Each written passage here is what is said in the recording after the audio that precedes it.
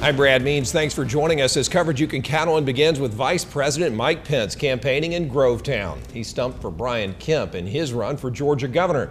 News Channel 6's Ashley Osborne was at that event. And Ashley, the polls have this race pretty tight. Oh my goodness, Brad, and the polls are changing minute by minute. Last I checked, Stacey Abrams at about 47%, Brian Kemp at about 48%. I think it's a 1.4 spread. That is just crazy close, which is why we have such big names campaigning for both of them. The Vice President of the United States here in Columbia County today campaigning for Brian Kemp.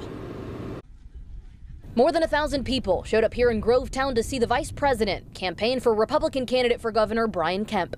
We will make Georgia and America safe again. And to get here, some got in line hours early. God had a hand in 2016 election. He's got his hands in this 2018 midterm. Bill Thweet, one of the last to leave. We've got to get away from this socialism, liberalism, and all this stuff that's just dividing our country. And Stacey Abrams, the name the VP attached to those ideals. Disapproval and boos from the crowd at the mention of a blue wave coming to Georgia. Well, let me tell you something. If that's the blue wave, it's going to hit a red, white, and blue wall come Tuesday, November 6th. Vice President Pence mentioned the celebrities backing Kemp's challenger.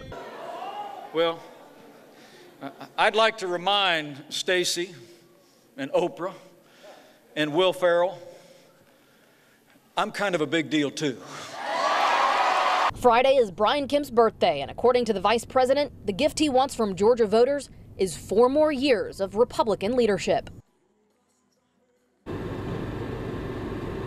Brian Kemp said this governor's race is a battle for the soul of our state. The vice president saying that Stacey Abrams and Brian Kemp couldn't be farther apart on the issue. He also asked the crowd to pray for America in these divided times. Live in Columbia County, Ashley Osborne, WJBF News Channel 6.